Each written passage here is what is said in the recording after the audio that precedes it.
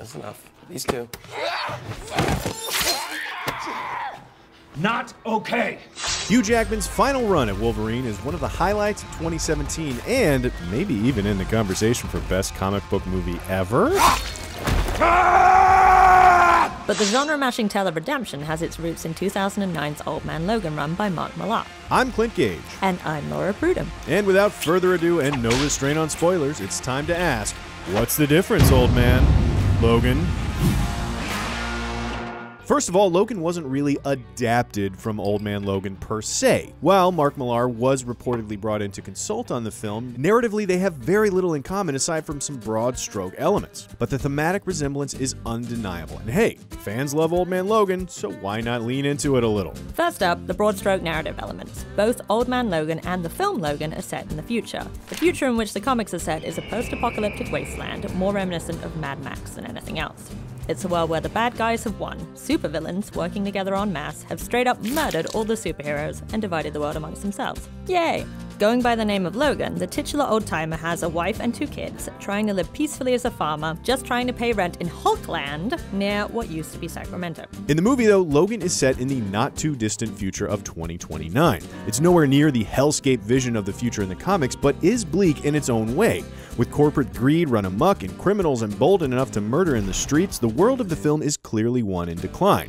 Logan himself is also clearly in decline. Scarred, gray-haired, and limping, he's being poisoned by a constant stream of booze and pills, as well as the adamantium grafted to his bones leaching into his system. He spends his days driving a limo and bouncing back and forth across the border to Mexico, where he's got an aging Professor X hidden away. The new Quesalupa from Taco Bell. It's the next big thing. Go now while supplies last.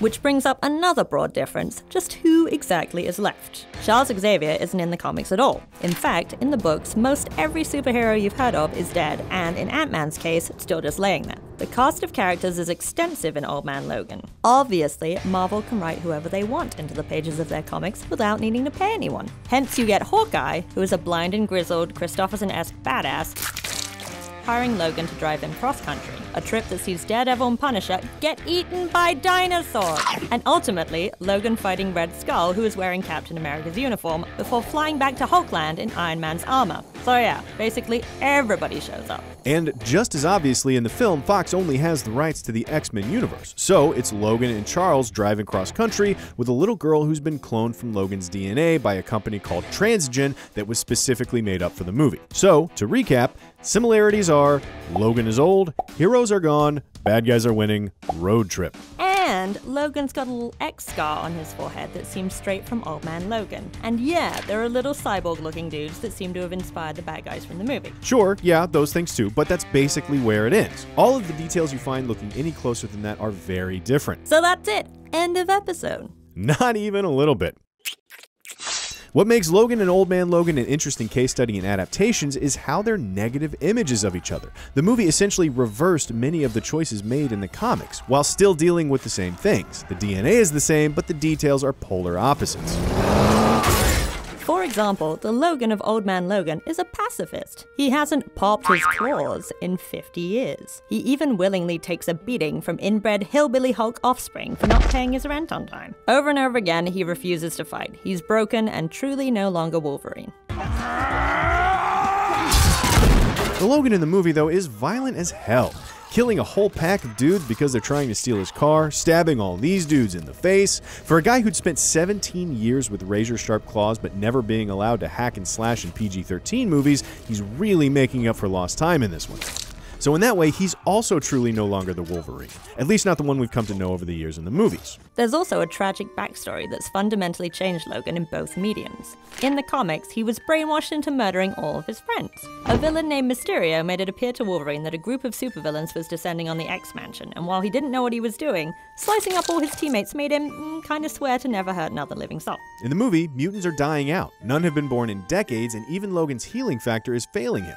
There was also an incident in Westchester alluded to, but never explicitly explained, where apparently Charles was responsible for the deaths of most of the X-Men. Now Logan is keeping him doped up and hidden away so that Charles will never hurt another living soul. This idea of protecting the present from his past is really at the heart of both the books and the movie.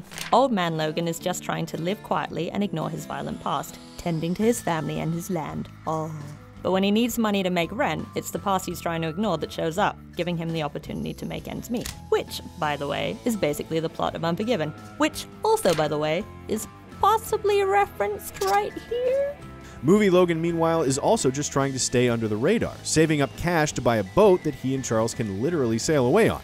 But in the movie, his past is represented by a literal clone of himself. X-23, or Laura, is an experimental weapon made from his own genetic material. But the idea of the X-Men and Wolverine's past is played differently in each as well. In the movie, the X-Men have been relegated to actual comics. Because mutants have been quietly disappearing, their heroics have turned into historical fantasy. You do know they're all bullshit, right? Maybe a quarter of it happened, and not like this. In the books, though, the history of superheroes has been written by the villains that defeated them. Handy. Logan's own daughter brings up rumors her friend's mom talks about, saying how Pa used to be a hero on some kind of team before the bad guys took over. So both the books and the movie present a murky understanding of what Logan really used to be, with only his version of events being the most reliable. The point here is, in both versions, Wolverine from the past is confronting Logan in the present. The difference lies in what Logan does next. By the end of the film, Logan has been given a clear reminder of what he is in the form of both Laura as X-23 and the mindless rage monster X-24. His journey is one of literally protecting the physical embodiment of his good nature from the physical embodiment of the fury that's always driven him.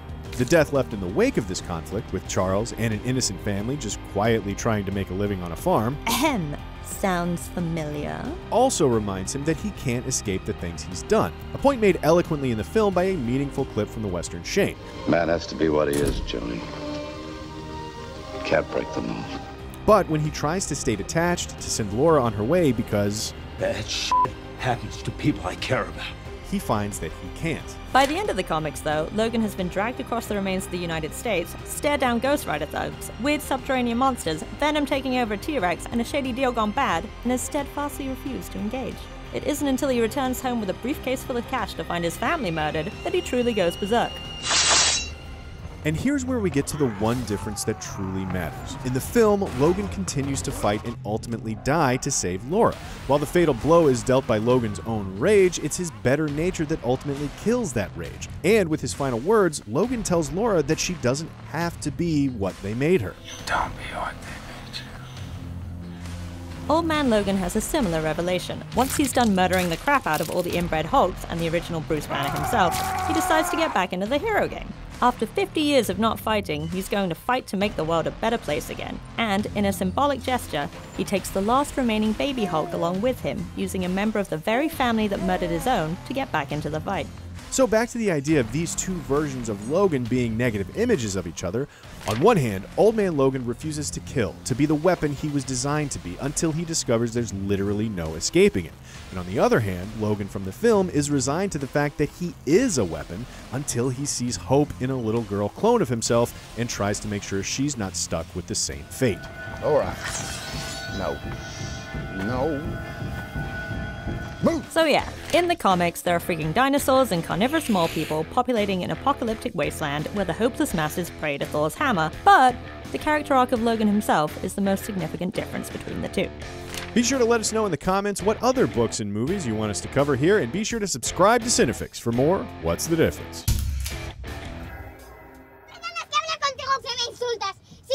What? Okay, shut up, shut the f*** up!